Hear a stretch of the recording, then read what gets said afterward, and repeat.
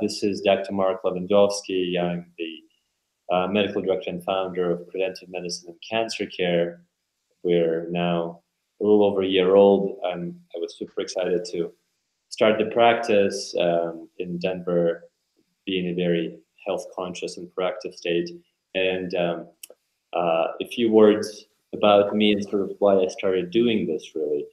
I've been in oncology for in medicine for nearly 20 years and seen lots of traditional cancer and blood-related issues, as well as sort of traditional bread and butter internal medicine issues. And having been in school for a ridiculously long time, started seeing a recurrent theme of patients coming in with certain cancers like colon cancer, like breast cancer, like prostate cancer, and having very similar medical picture as far as other comorbidities, usually in the cardiovascular, diabetes, lifestyle practice. And I was running the breast and urologic oncology cancer program just recently at one of the hospitals here,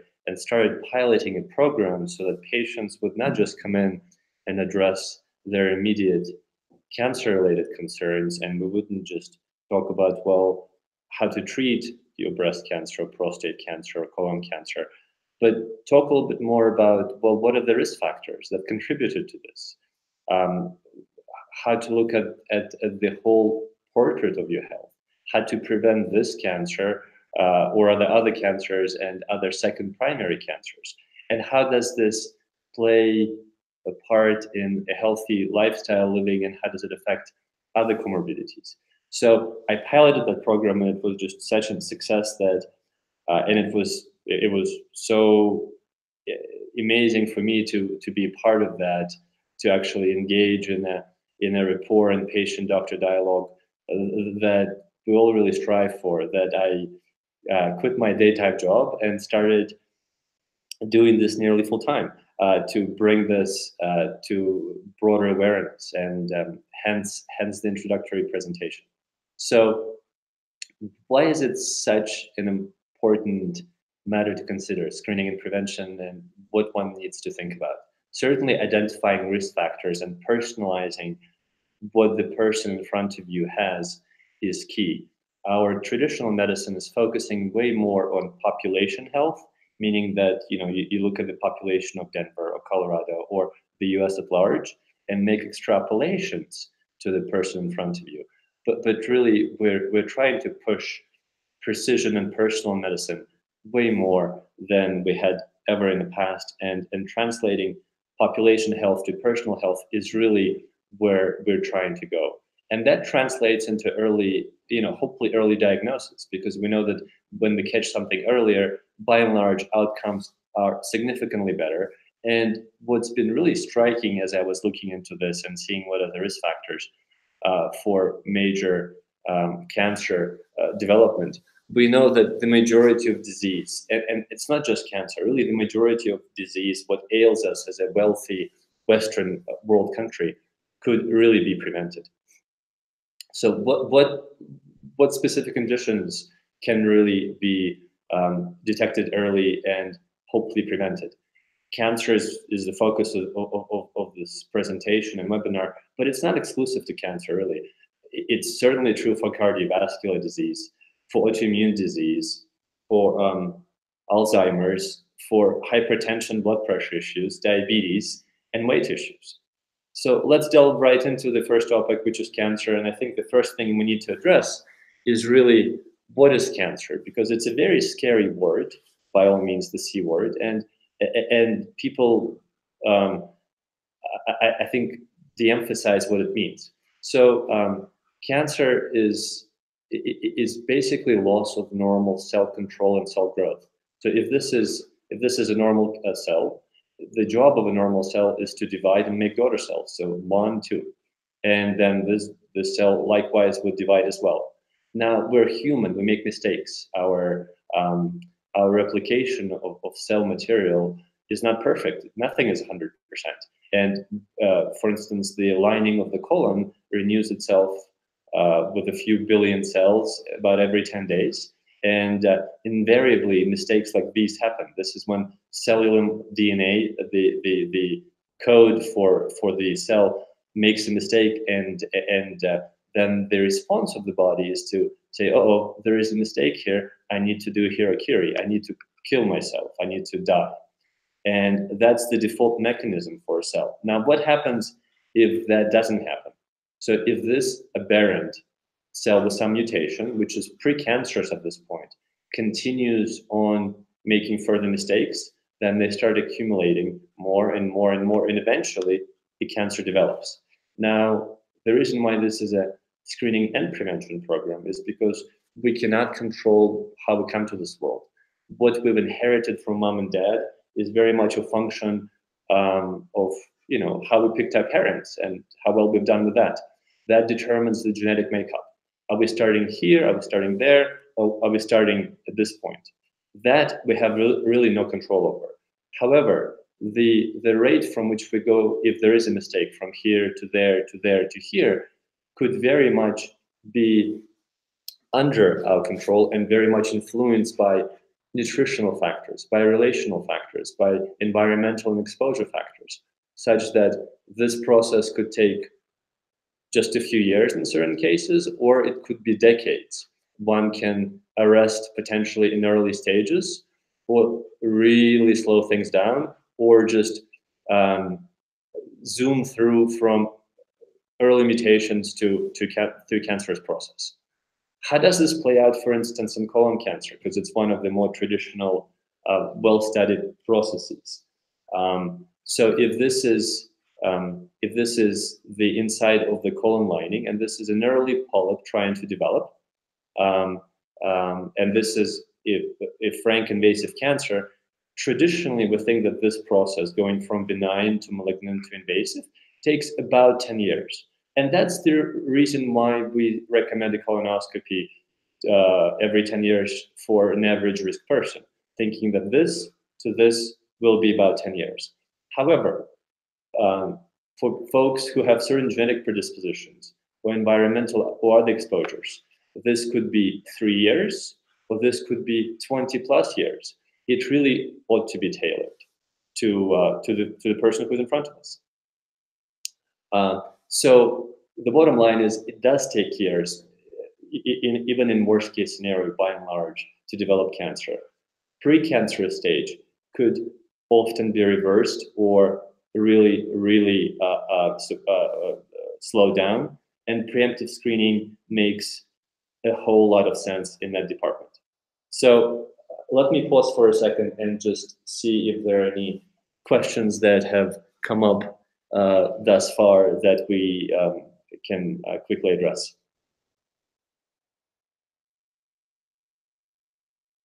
And if there's nothing, then I will proceed with. Just give me a second. Let's see. I'm just going to type in the chat if anyone has any questions. 1 second.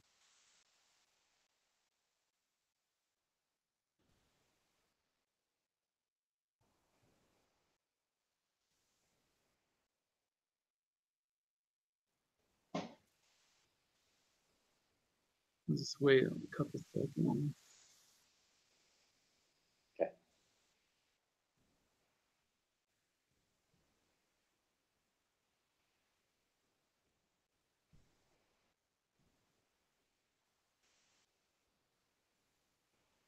Okay. Yeah, I didn't have any questions come through, so we can go continue. Okay, so if there are no questions, I'll move on, continue, and we'll break intermittently to give folks an opportunity to ask and have the questions answered, and then we'll dedicate a little bit more time at the end, specifically towards question answer type of a format. So, how significant is this for the U.S. population at large? And it's a huge epidemic. 1 in 2 men is predicted to have an invasive cancer in their lifetime. And for women, it's 1 in 3. Women are a little bit more awesome and proactive and usually don't have just quite the same slew of exposure risk factors as men do. So for them, the statistics is a little bit better. So it's 1 in 3, which is still super significant. And I think one of the reasons why that is has been largely due to traditional medical apathy towards cancer screening and detection. Namely, if this is no cancer, this is how, say, we're born, or this is what happens to us in the early life. Cancer doesn't just miraculously happen. There is an exponential growth, and then there is more of a plateau, which typically produces symptoms. So once symptoms happen, one is in this stage, and depending on the cancer, it's usually 1 billion cells. So one needs to have typically close to 1 billion cells for symptoms to develop, be it lung cancer, be it an abdominal cancer, for things to become that prominent and start compressing on organs, start causing pain, start causing cough, start causing problems with bowels or impingements of sorts or pressing of sorts. There needs to be about 1 billion cells. Now, the problem with that and the traditional approach of, well, but let's wait until symptoms begin and then we'll address it, it would be equivalent to really taking our car to a mechanic once the engine starts making really obnoxious noise, without any due maintenance, no oil changes, no irregular visits. You develop a significant problem, you come to the mechanic and you are told you need to change your engine. Now, at this point, with 1 billion cells, depending on the cancer, you can have upwards of 90+% likelihood of these cells metastasizing and spreading distantly. So we've recognized that and started trying to lower the detection limit for cancer to something that's maybe a little bit more palatable. And with scans, we can now detect cells, cell burden of about 500,000 cells, so 500,000 cells, which is great. It's a 20-fold drop from here to there. Symptoms typically are not happening. This is often called incidental findings, or, for instance, in the world of lung cancer, the lung cancer screening CAT scans have been approved for early detection. And the premise is, once there are about 500,000 cells, the likelihood of spread is lower here than it is there, which is true. With novel technology, however, and what we're learning is that you can really drop with novel biomarkers and DNA-based detection methodologies our ability to detect cancer to maybe even a few hundred cells. It's really trying to lower the threshold of detection so that we're way early and we're trying to beat the curve. Now, how does it play out, for instance, in lung cancer? As many of you probably know, lung cancer is the #1 killer in the US and the Western world. It kills more than people than all of the other most common cancers combined. So the next 5 most common cancers pale in comparison to the cancer deaths from lung cancer. And it's been a welcome change to have CAT scans be approved for screening. However, having said that, the criteria for using CAT scans are so stringent, and one needs to fit the mold so specifically that 2/3 of folks who are at risk and who would develop lung cancer are not deemed eligible for screening CAT scans because they are not quite of the right age, of the right smoking history or exposure history. So the way things stand right now, 2/3 of lung cancers would be missed by the screening technologies. And what we're anticipating with a lot of excitement in the cancer screening world is what's been more widely known as liquid biopsies. These are signatures from cancer cells that we can pick up in blood and other secretions with lung cancer being touted as the as number one cancer for which this is going to be used, and some of these testing options are going to be available commercially, we anticipate, within really 6 months. How does it play out for other cancers? So for colon cancer, for instance, as some of you may know, the traditional recommendations for colon cancer detection was starting colonoscopy, starting age 50, and it's been shown that depending how much time an endoscopist, a gastroenterologist spends in the colon, that determines how well they pick up a lesion or they miss it. So this is a cancer that's sitting on the right side of the bowel. It's not a static entity. It's not just sitting there looking pretty and smiling and waiting to invade. It's shedding. It's literally pooping out. You're excreting cancer cells that go out through the body and are excreted in feces, and we can actually pick up the debris, the cellular material and the DNA in the feces, and we can study the DNA of that content and detect yay nay cancer with very high precision, over 95% likelihood of being able to detect it. And that sort of gave rise to a test called Cologuard that is now approved for colon cancer. So it's a very useful adjunct for folks who are maybe in the intermediate consideration for screening, and who for whom colonoscopy just may not be sufficient as the only modality. It's not a replacement, but a great adjunctive test. In addition, there are things that are called capsule endoscopy. So it's a little bullet that one swallows that goes through one's esophagus. So that's the food pipe that connects the stomach to the small bowel to the large bowel. It looks for changes in the structure of the esophagus, at the mucus lining, at bleeding locations, as well as cancer. It's a super nifty addition to the traditional modalities that are used for detection. How about the traditional prostate cancer screening? So this is a cross section through a prostate gland, and what we're seeing is this is normal prostate here. This is a needle that's trying to biopsy a cancer, and this is a cancer. This is in two different colors. So this is a low grade prostate cancer, and in the middle there is a high grade prostate cancer. So 2 points to demonstrate. A needle would very likely miss this cancer because relative size wise, it's like looking for a needle in a haystack. It's just too much tissue, not enough needle. Now, often urologists use 6 to 12 cores, so basically 6 to 12 of these needles, improving the likelihood of detection.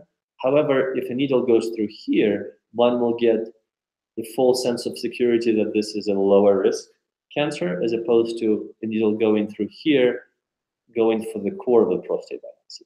So what we now can incorporate as well, again, depending on one's risk, their tumor markers and their exam, is what's called urine prostate biopsy. So one pees in a cup and excretes these bad guys. This is tumor debris and tumor DNA that is peed out, and you can very simply send this off to a lab and get in like a 93+% accuracy of yay-nay prostate cancer, and if it's high risk. So it really personalizes and takes away from some of the traditional limitations that we've had previously, and helps us to often avoid biopsies that may not be needed, or be a little bit more concerned and vigilant about people who might otherwise appear fine. So let me actually talk about breast cancer before breaking for a little bit more questions, because I think this is very germane, and we've had a lot of controversy about screening for breast cancer. So as you probably know, that mammograms have been traditionally recommended for women for early detection and screening for breast cancer. However, there's been a lot of debate whether or not they save lives, how helpful are they, at what age one should start, and is it really worthwhile? And and I think a huge part of that discussion really has to do with what type of imaging is a woman having, at what age is she starting, and who's reading it. Mammography is a technology that's 120 years old plus, and I would bet that none of the folks in the audience use cars for their routine day-to-day operations, or cell phones for that matter, that are anywhere in that time frame range. But yet, when it comes to medical technology, we often lean very heavily on things that are decades old, and we think that that's fine, and that's just not. So let me explain why. So this is a traditional two-dimensional mammogram. It's a cross-section slice through a woman's breast, and this is what's called dense breast tissue. The whiter the tissue, the more it has connective tissue, and the more obscuring it looks on imaging. It's sort of equivalent to, since most of the audience is from Denver, is trying to find an earring after one of our nice winter storms with snowstorms. If you drop a white earring on snow, it's very, very difficult to find because it's obscured by the background. And that's exactly what happens with two-dimensional traditional mammograms and breast cancer. There is actually a lesion sitting right here, which would be quite easy to miss. On a three-dimensional mammogram, which is really, by and large, ought to be the standard of care right now, one can see that there is a spot, cancer spot right here, which is much easier to detect. But in fact, an MRI picture of a lesion is way, way more accurate and way more telling of the picture. And not only does it look more prominent, but also would be much better at showing lymph nodes, as is depicted by the triple arrows here. So I can't tell you how many times women would come in to me initially with shattered false sense of security, meaning, someone in her 40s would come in and say, hey, I just had a mammogram done, like 6 months ago, and I'm feeling this lump, and we evaluated, and lo and behold, it's breast cancer. And the reason for that is, if a woman is in her 40s, she has dense breasts by almost definition. The likelihood that a two-dimensional mammogram is going to detect with good accuracy a lesion is abysmally low. It's going to miss 2 and 3 potentially. So we really ought to stratify women into low, intermediate, or high risk, and choose appropriate modalities, rather than go, well, this is a 40-year-old woman, you need to start screening mammograms, I'm going to send you for this. This is a perfect waste of a test.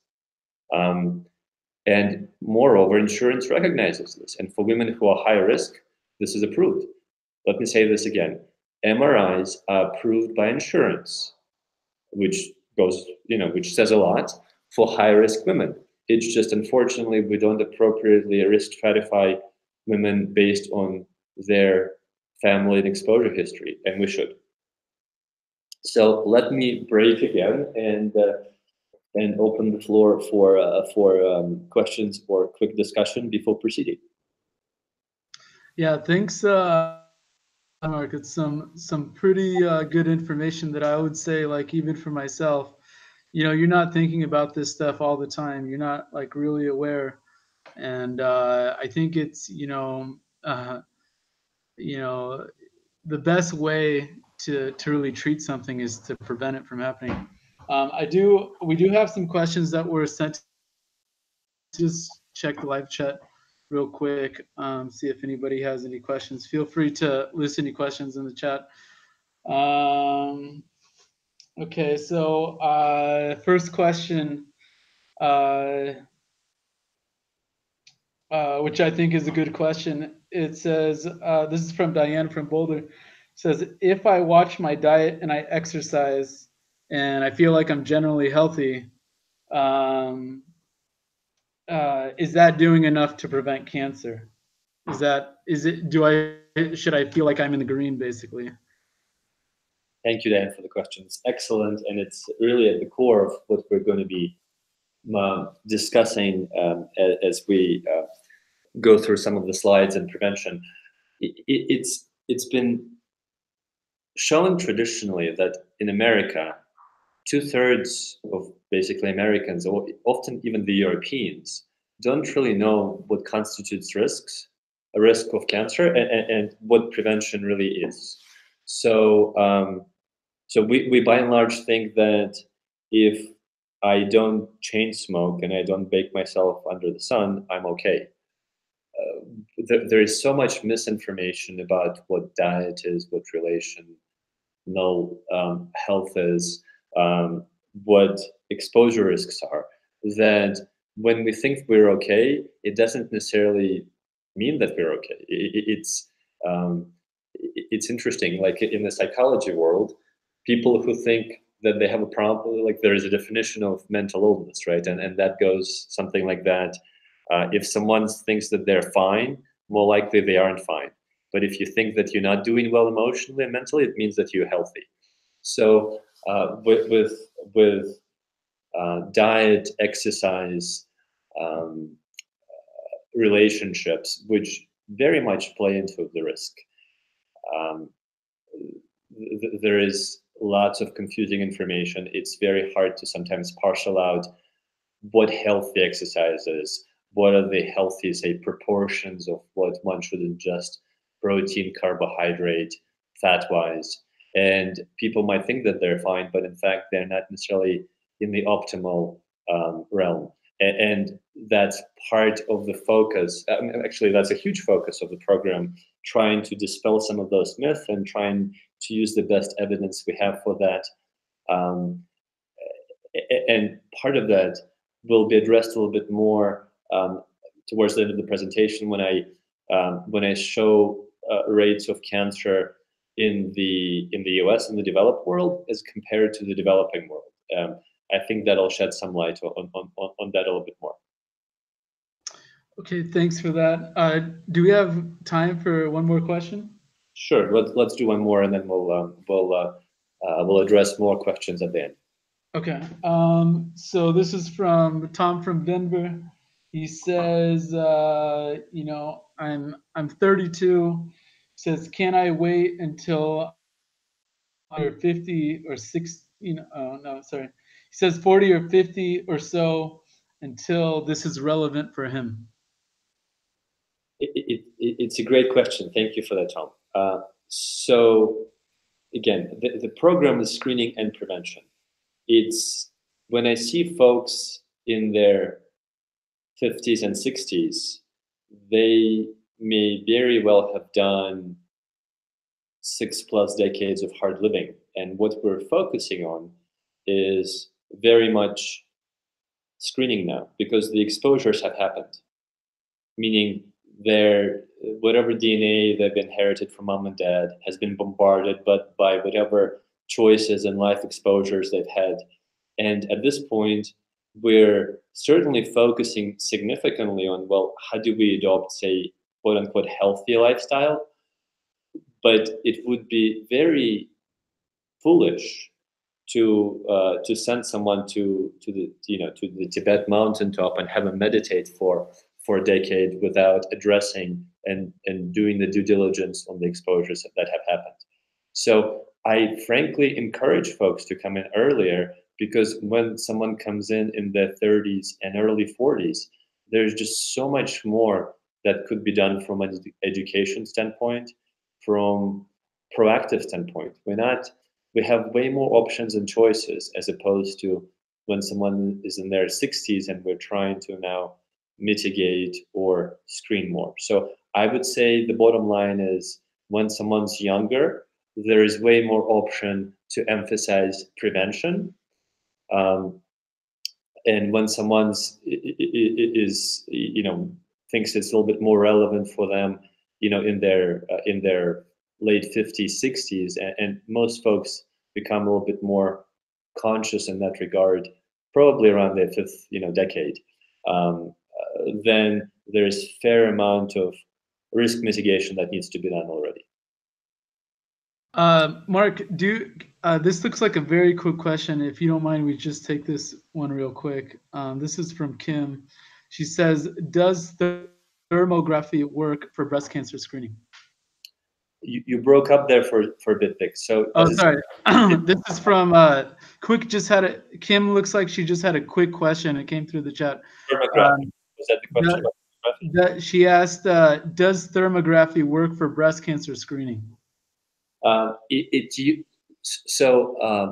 will tell you that I don't use it for the following reasons. It hasn't been as vetted and sort of standardized and as a number of other more established modalities like 3D mammogram and MRI, and it's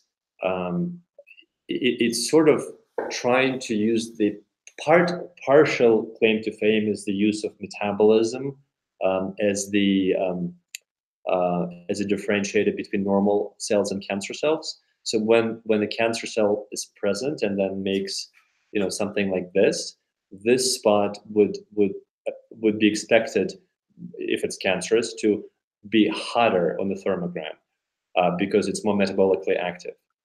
And we have amazing we have amazing imaging modalities like PET scans, for instance, that can really zoom in on that. Thermography is not as helpful. So I kind of think of metabolism-based techniques if I'm closer towards cancer, or I want to maybe even look at the whole body. For breast cancer, for instance, we have such amazing modalities like breast MRI is so much better and so much more precise and can be read by really excellent breast imaging folks that I would rely on breast MRIs way more than I would on thermography. And if I'm concerned enough based on imaging of this nature, I would probably go to like the ultimate thermography, which would be more of a PET scan. So let me break from questions then, and then get back to the slides, and then we'll open up the discussion again as we're coming close to the end. So we were talking about liquid biopsies and hard to detect cancers. What are these liquid biopsies? We know that traditionally cancers like these, pancreatic, upper gastric, esophageal, ovarian, bladder, have been really difficult, and lung have been really difficult to detect. And what we've learned from them is that they're not static entities that sit there and just look ugly and don't interact with the host, with the immune system, with the blood vessels. In fact, what they do is that they shed their DNA and debris material into the bloodstream.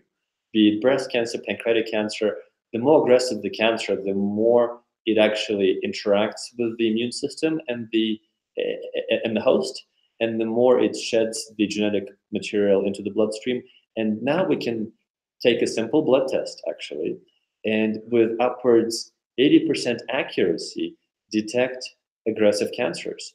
And what do I mean by, do I mean all cancers? No, the more aggressive cancers are more likely to be detected. And we just had an annual meeting for our cancer screening oncologists, and lung cancer, pancreatic cancer, stage 1 and 2, so these are the early cancers, can be detected at very, very high rates with a simple blood test. It's amazing. It's really revolutionizing the way we're approaching this. Now, again, I don't think this should be done on everyone. It needs to be risk stratified and appropriately used for people who are at risk. So I'm going to switch gears just a little bit and remind you that, to go back to sort of the reason why an oncologist started doing more prevention and more comprehensive global health. If you recall the slide with one mutation leading to second, third, fourth, and finally cancer being sort of a stepwise process, you can actually look at cardiovascular health in a very similar shape, in a very similar vein.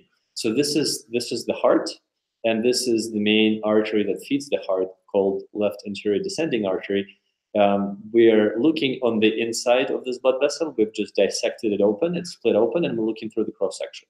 So when we come to this world, we are like this.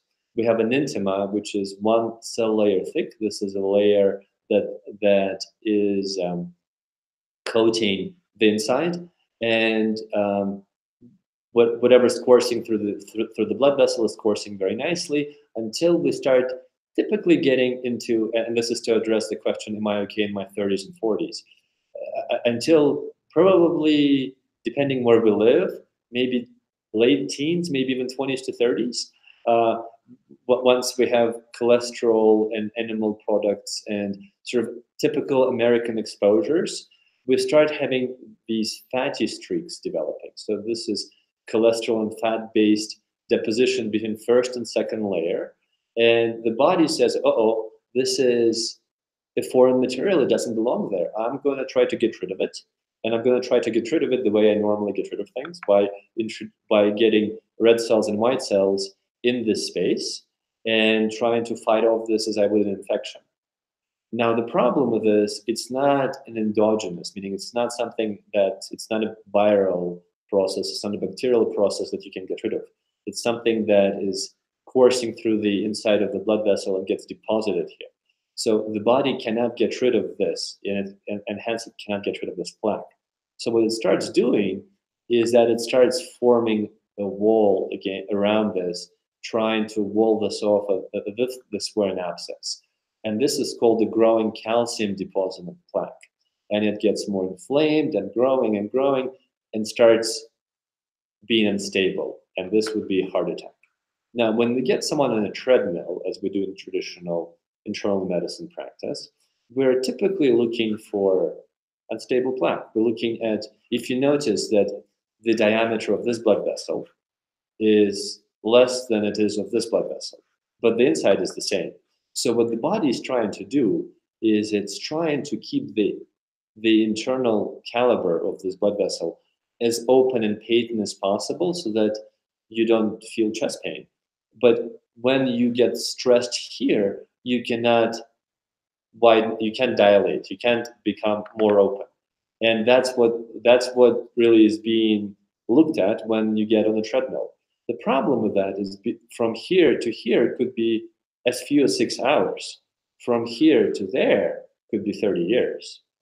So we know that we've done like autopsy reports of Marines and other soldiers who have succumbed in action. When they had autopsies, they were here in their 20s and 30s.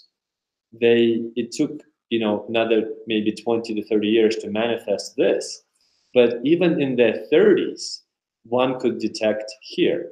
And when we look at the blood vessels health, we don't have to look at a treadmill. We can actually detect, is someone holding here? Are they holding there? Are they holding there?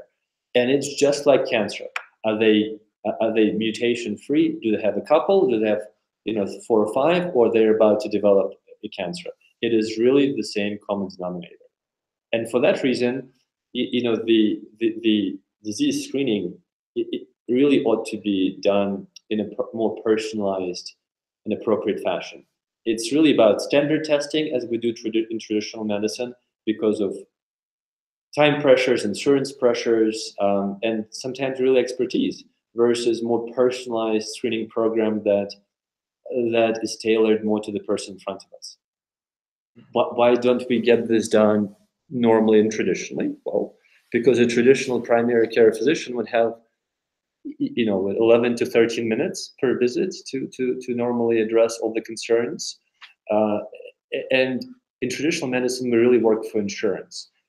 The insurance dictates the level of reimbursement, of level of commitment and involvement, of certain excellence criteria for demonstration, so that many doctors spend actually way more time charting in their medical record, spending time caressing the computer for documentation than they do face to face, because ultimately the face to face interaction becomes a vehicle for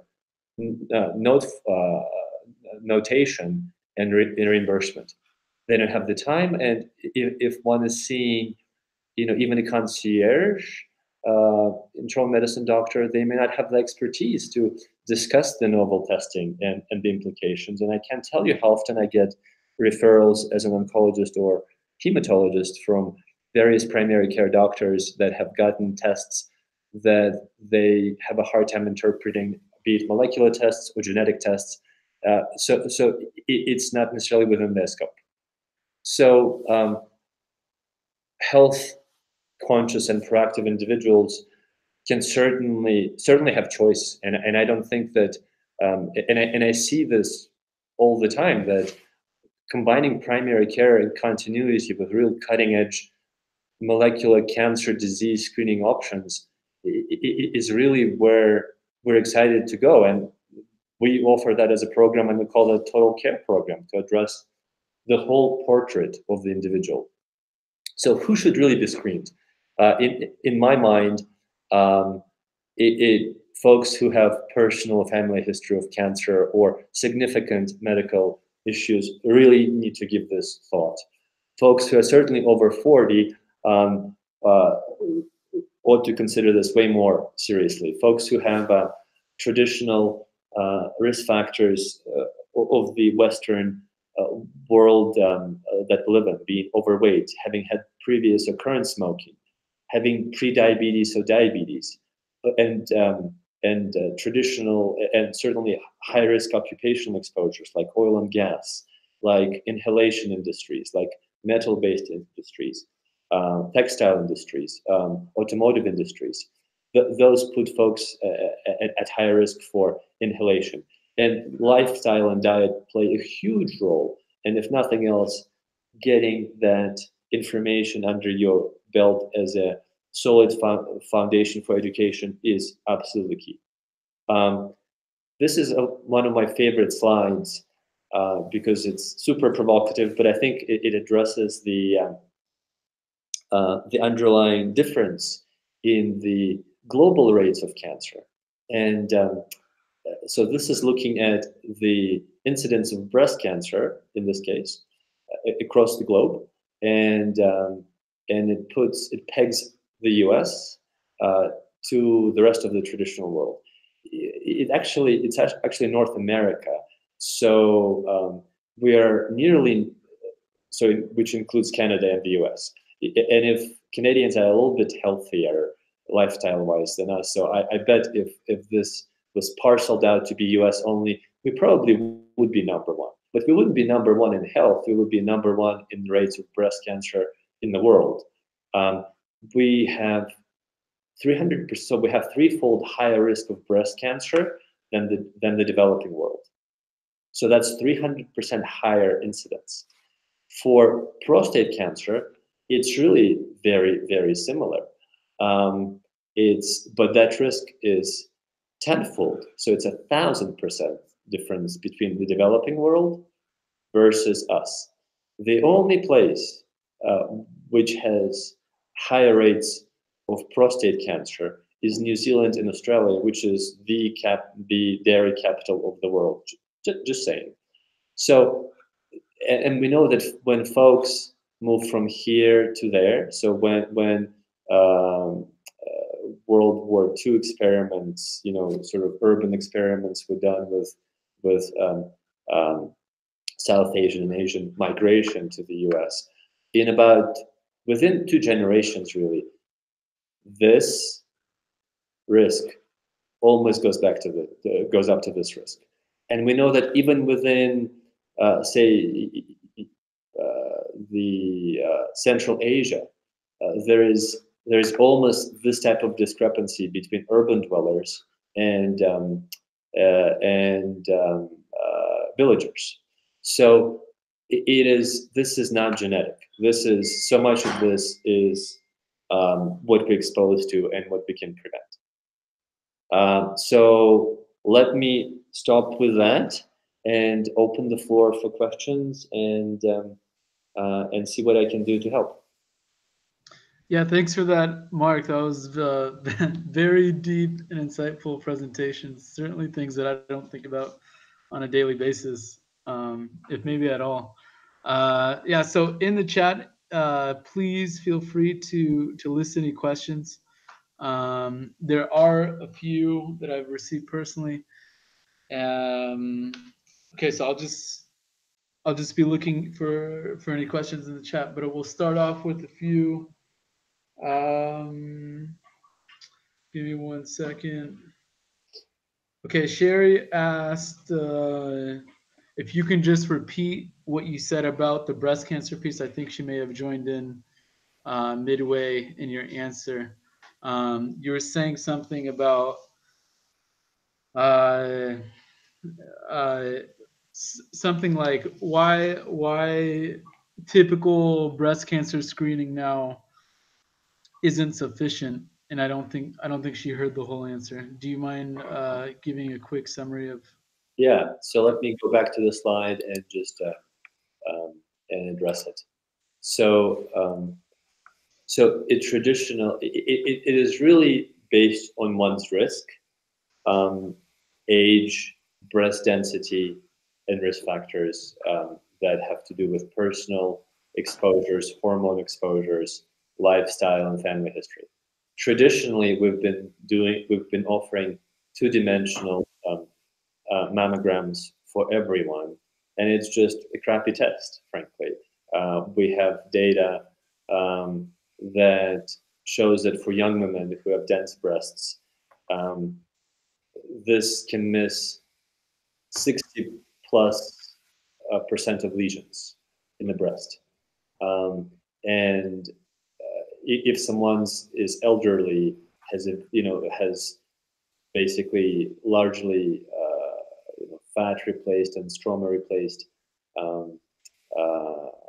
breast, then the two-dimensional mammogram is quite decent and will pick up probably most lesions. But for a young woman with any additional risk factors, and arguably really without any additional risk factors, but based on her breast density, a traditional two-dimensional mammogram is really, really inadequate to detect breast cancer early.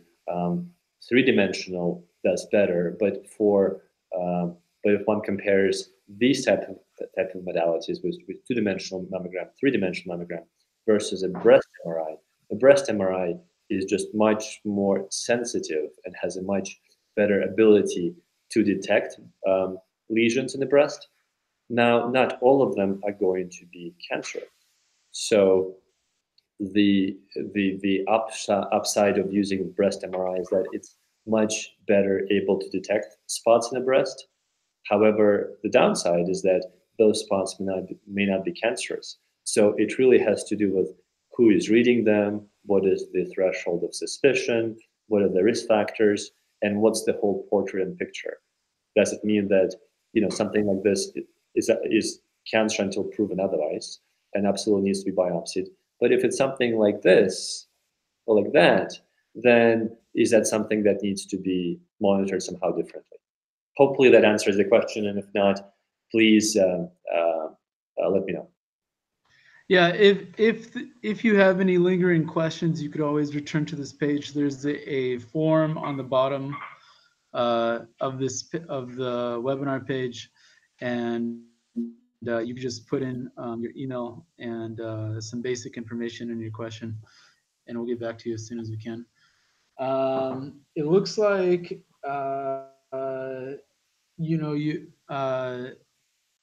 question. Mark, you mentioned something about insurance coverage, and I think kind of related to this question, a lot of people feel like, okay, if I have a family doctor and he's kind of looking out for me, or she's kind of looking out for me, and he can refer me out. But you mentioned something earlier about insurance, and kind of like how insurance dictates your level of care. So this person asked, what is insurance keeping me from getting in terms of screening, or in terms of prevention, I guess? It's a complex question, and I don't want to ramble on, but I'll try to address it the best I can. I think it's a fallacy to think that insurance is our friend. Insurance is a modality that tries to merge guidelines with profitability, and insurance-based recommendations are typically general, population-based recommendations. They don't have to do with Jane or Bob or Jack. They look at thousands and tens of thousands of Jacks and Bobs and Janes, and kind of try to say, well, for the population at large, this seems to potentially work, and this often does not entail novel technologies or up-and-coming technologies. So they certainly would cover, for instance, so if someone's high intermediate risk for breast cancer, they would cover this. They typically would not cover the breast MRI, because they would say, well, if you're high intermediate risk, and that's usually defined as 15 to 20% risk of breast cancer, then it's not sufficiently high for us to be worried about that, and we're not going to pay for it. And actually, some insurances, depending on the plan, even say that if you're over 20%, even though we should cover it by most guidelines, we aren't going to, because of this or this or that limitation. Their emphasis is not necessarily keeping the person in front of me as a doctor healthy. It's combination of general guidelines and finances. And it's not really tailored to personal health. It's looking at the average height of, it's like trying to estimate the average height in Denver, and trying to see how, maybe a little bit more of a shorter, or maybe a bit more of a taller patient that I might be seeing fits into that general height algorithm in the whole Denver metro. But if it's someone who is, a little bit more gravitationally endowed, or a little bit more taller, right, we may very well miss the mark. Just like the slide I showed with colon cancer development. We know that on average, one needs to get a colonoscopy every 10 years. However, depending on what their predisposition is, risk factor-wise, genetically, lifestyle, exposure-wise, that risk could be 3 years, or it could be 20 plus years. But the insurance is going to say every 10 years. Or if you have a certain abnormality, then maybe we need to change that to a shorter time interval. But they're not going to tell the primary care doc how to do it. That really falls into the expertise of the person who is screening them. And unfortunately, that expertise could be lacking, because the program that I'm describing is really aimed to look at the whole person and their whole person cancer risk. And that's addressing like 10 to 15 more common cancers that one might develop. Typically, to do justice to that in the traditional setting, one would need to see all the subspecialists that deal with that. So, maybe like a head and neck surgeon, a lung cancer doctor, a pulmonologist, a thoracic surgeon, then a gastroenterologist, a gastric surgeon, a urologist, a gynecologist. The list just goes on and on. It just becomes very not feasible. And that's, I think, part of the reason why there is such a need for this. It's not being done expertise-wise by folks who have that background, and to hop around between different specialists would be super difficult and not really feasible. Hopefully that answers the question. Okay. Yeah. Thanks, Mark. The next question comes from the chat. How do the medical genetic lab tests compare to the multiple tests needed for each of the different possible cancers? So the genetic testing is a two-part process. One is, and I just saw a patient like that. Based on her family exposure, she is at very high risk for cancer and needs to have the genes that she's inherited from mom and dad screened and tested. So we need to know what the starting point is. So um, is she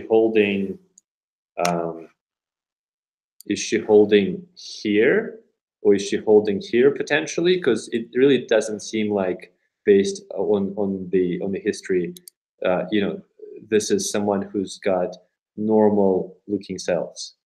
And depending on where one is, then we need to tailor. For someone who is here, the aggressiveness of screening is going to be quite different than if someone's here.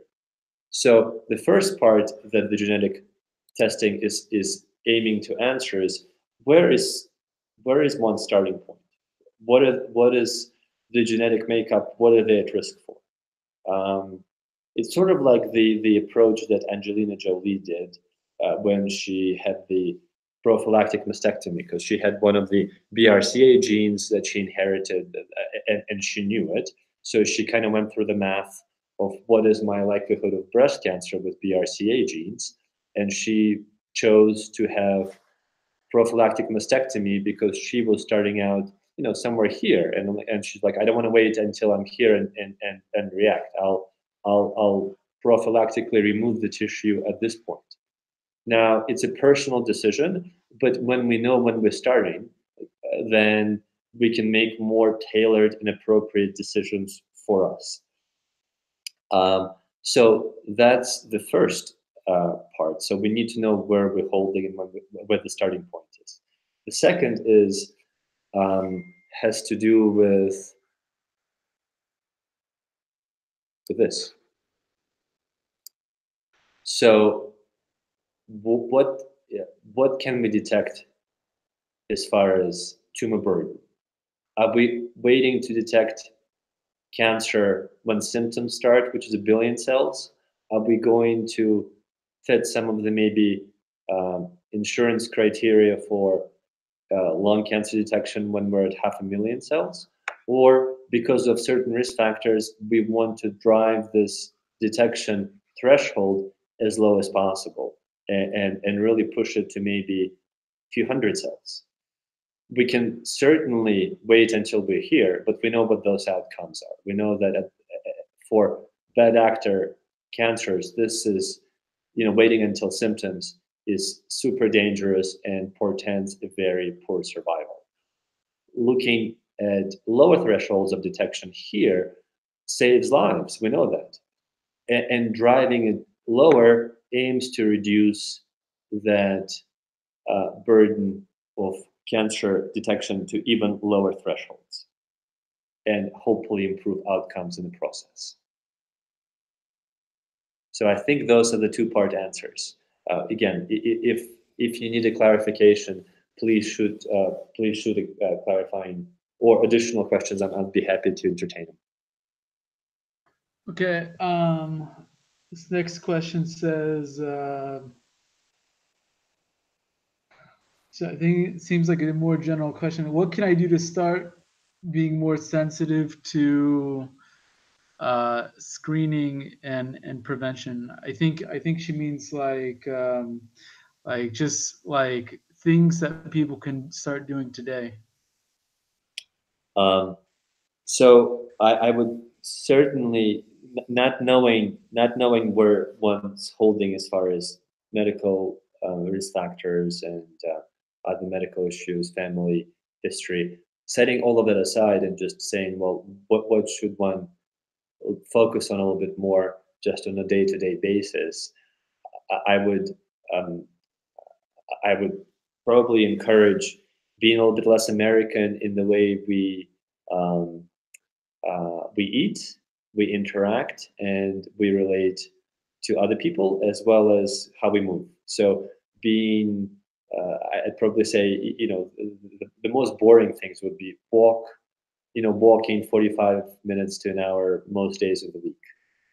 Trying to be trying to be a little bit more uh, consumptive of fruits and vegetables. So having the vast majority of calories come from the from the plant kingdom. The thresholds that I would typically recommend, ultimately, is maybe moving towards 80+% of calories coming from the plant-based diets that are whole food. I'm not touting being a vegan or being a strict vegetarian, but there are certain things like using more raw products, using more nuts, using less processed food, less refined carbs. And it's not really about sugars and carbs per se. It's about really having whole foods and less processed products that are um, certainly within the realm of our control. Um, Being less sedentary. Notice I'm not saying go to the gym, work out and then spend the rest of the day in a chair. We know that sedentary lifestyle is not fully really offset by, bodybuilding or lifting weights, right? It really needs to be a balanced approach to walking, uh, soothing oneself, eating healthier, and moving in that direction, in a gradual manner. Meaning, it's we have so many sexy diets, Atkins diet, paleo diet, South Beach diet, that plain don't work. And the reason for that is we try to induce people to buy in like 100%, start doing radical change overnight. That just doesn't work. Meeting where the person is at, figuring out what the barriers are to moving to that lifestyle, and taking small baby steps but in a consistent fashion, and understanding what they mean, and how they reduce their risk of major maladies that affect us. It's really way more meaningful than saying, okay, starting tomorrow I'm going to become a vegan. I'm going to meditate for an hour, and I'm going to jog for 2 hours. That's just not sustainable, doesn't work. And what's been shown is those type of drastic changes usually backfire and people do worse. So I would say consistent, intentional, and mindful practice towards health, and personalizing it to what makes sense to that person as far as the key components of activity, diet, exercise, relationships, and medical health. I think I will need to wrap up there. Okay. So Are we, are you out of time, Mark? uh, I've got another 3 minutes to. So if there is another Okay. quick, So happy to do so. yeah, this we have a question about kind of what you're offering, and this John from Denver asked. I read about your programs on your website. Can you let me know the level of support, including screening, that you offer personally? Like, basically, I think he's trying to ask, like, what is your offering? Like, what kind of what does it look like? What does that service look like that preventative medicine and cancer care provides? Sure, I'm happy to address it. And John, you're most welcome to reach out to us and talk to myself or the practice manager for more detail. Would be happy to give you more in the way of that information. But the two, so there are really three programs. Well, one is for folks who have cancer, or blood related issues that they need help with. So that is one offering. I'm going to set that aside right now because that's really not the emphasis of what I'm talking about. So the other two programs are one called Total Care, which combines the cancer screening and detection basically with primary care and personalized attention to where they're holding. And the other one is cancer screening. So it takes primary care out of it and just gives someone their most common cancer risks. So 10 to 15 most common cancer risks where they're holding, where the averages are, and where they could be with um, specific interventions that are tailored towards them. So it's really looking at cancer and other critical illnesses because there are so many common denominators, and telling them, well, your prostate cancer risk is X, your breast cancer risk is Y, your cardiovascular risk is Z, and we could reduce it by say 50% if we do 1, 2, 3, and this is what we need to do. This is the detection program that we use. It typically incorporates a comprehensive blood panel that looks at one's metabolism, inflammation, critical illness, and tumor markers. It incorporates, in certain cases, additional testing that's aimed to look at certain organs. So if someone's at high risk for colon cancer, then focusing maybe on stool studies or blood studies that are related towards that detection.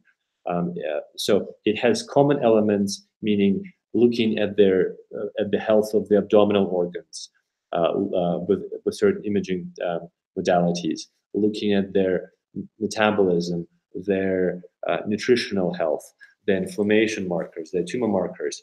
That's sort of the comprehensive initial intake. And then based on their personal story, where they're personally holding, what they're personally at risk for, then tailoring additional steps towards them. And again, I'm happy to give more sort of detail in that regard to folks who are interested. And John, welcome to reach out to us. Okay, thanks so much, Mark. I know you have to jump off. Before everyone heads out, I just want to offer everyone, as a thank you for being on the webinar, that Preventative Medicine and Cancer Care, led by Dr. Mark Levandovsky, is happy and willing for all participants on the webinar to meet with him for an hour at the location, at the practice, and there's no obligation or any push, anything like that. Is just to explore if this is something that's good for you, or if you have any other questions. Again, you could also put your questions as they come up. Maybe you have some questions, your family has some questions, or your spouse has some questions. Just throw them into the contact form at the bottom of the page. And just wanted to thank everyone again. Thank you so much for coming. We really appreciate it. And I know Mark is very dedicated into providing a great resource to the Denver community, so that, as you can see, like this is a big problem, and 2 men and 1 in 3 women are getting cancer. Then much cheaper, much easier, uh, much less difficult on your family, including yourself, to take proactive steps instead of reactive steps towards preventing it. So thank you guys for joining us, and for all your time and answering everyone's questions. Thank you so much, everyone, for joining. I'm was thrilled to share, and would be happy to connect and discuss or address personal further questions or sort of meet and greet type of options. So have a blessed rest of the day, and all the best. Okay, thanks, Mark.